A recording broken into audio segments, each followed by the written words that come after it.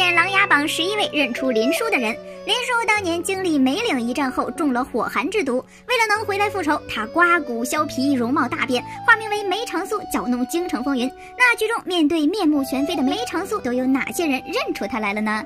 No.1 太皇太后，小叔，来到太奶奶这儿来。按剧情发展来说，太奶奶算是第一个认出林殊的人吧。在林殊走上来之前，太奶奶已经先认了玉金和景睿，对他俩说的都是小睿呀，是小金呐，你成亲了吗？有孩子吗？要抓紧呐。只有林殊在别人都介绍了他叫苏哲的情况下，太奶奶还是坚持叫他小叔。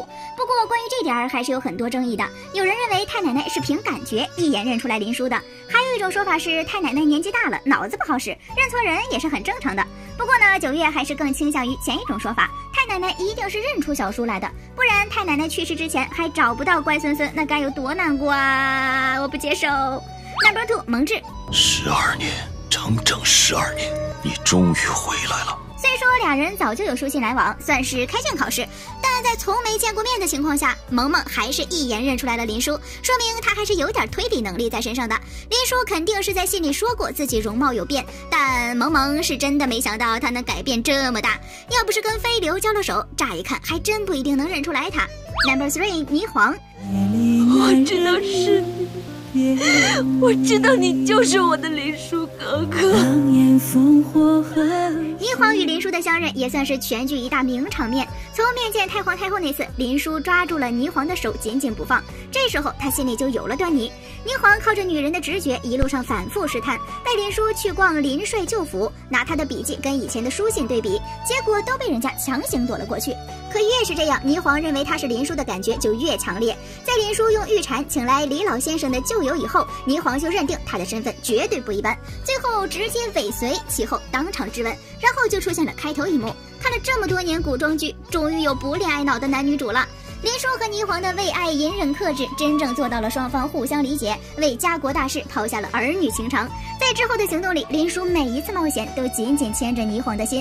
那次霓凰得知静妃也知道林殊身份时，终于克制不住自己哭了出来，那画面看着真是太让人心疼了呀。这3位能认出林殊，不是开外挂就是关系户，全剧智商天花板，那还得看下面这位。明明是亲母子，为啥静妃和靖王的智商差别这么大？ No.4 静妃，挫骨削皮拔的毒啊！你要遭多少的罪？你的爹娘要是知道你受了这么大的苦，这心都要疼死啊！林殊一方面鼎力相助靖王夺嫡，另一方面呢，又借霓凰郡主的招亲大会救出庭生，也就是齐王的遗父子。这2点在静妃看来，足以证明他不是林府救人，就是齐王救人。再根据详帝记里的批注，静妃直接确认了这人就是林殊。虽然早就知道了真相，但在列宫两人第一次见面，静妃还是忍不住想亲自确认一下。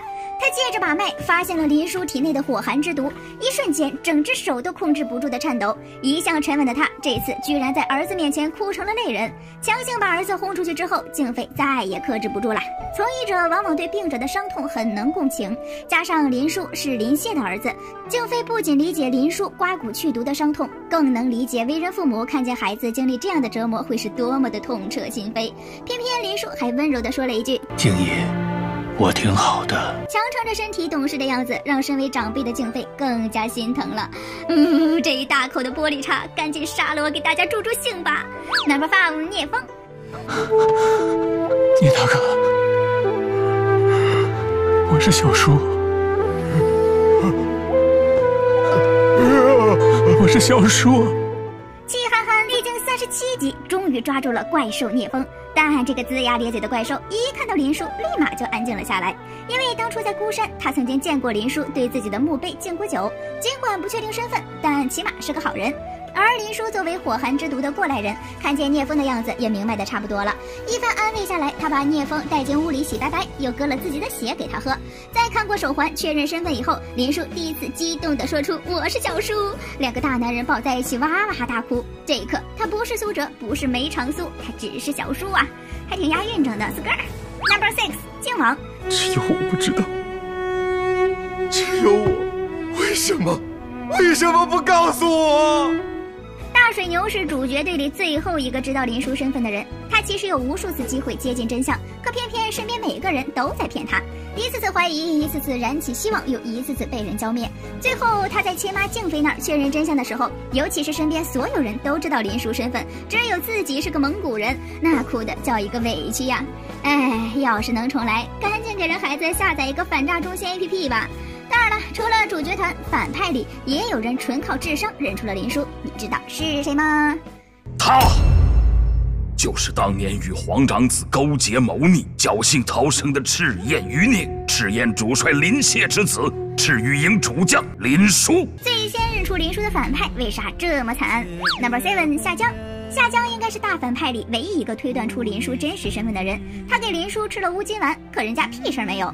后来他又从同路口中得知林殊身负火寒之毒，加上人家自己主动承认了是齐王救人，夏江更加确定他就是林殊。最后夏江拿着真相来跟梁帝告状，结果梁帝不仅不听还打他，也是实惨呀。No.8 梁帝。朕报复你，带你骑过马，陪着你发过风筝，你记得吗？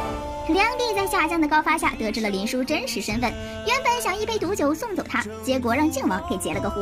事后梁帝也打算就这么糊弄过去算了，可溧阳一纸诉状把他逼在了生日宴上，梁帝这才明白林殊回来的目的。最后失去权力也失去了人心的梁帝在林殊背后跪地痛哭，一句句诉说着往事，向他忏悔。讲真的，要不是看过他的所作所为，真就被他这副可怜模样给骗了。另外还有几位装糊涂大师，大概率是已经认出林殊来的，只是看破了却没有说破。No.9 纪王。大家原本是一家人，谁跟谁又不是骨肉呢？纪王从林殊救出庭生那时候起，应该就已经猜到点什么了，只是纪王习惯了装糊涂，没必要说得太明白，等需要他的时候默默在背后推一手就足够了。No.10 严氏父子。好生偏心啊，你都没教过我。你还记不记得第一次参加围猎的时候，是谁教的你规矩？是林殊哥哥。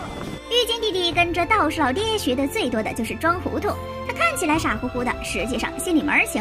在九安山猎宫，林殊还对吃素的玉金暗示过一次，聪明如玉金，指定是猜出来7、8成了。咽喉当年见识过梁帝的梁伯，所以在事发之后选择了闲云野鹤，退出朝堂争斗，明哲保身。可在林殊投诚以后，他又毅然决然地决定跟随。在之后听过儿子在猎场的描述以后，应该也能确定林殊的身份了。这11位旧人与林殊的相认，每一个都是名场面呐，强烈建议大家去看看原片。好了，本期视频就到这里了，宝子们还想看啥？记得在评论区翻牌子呀！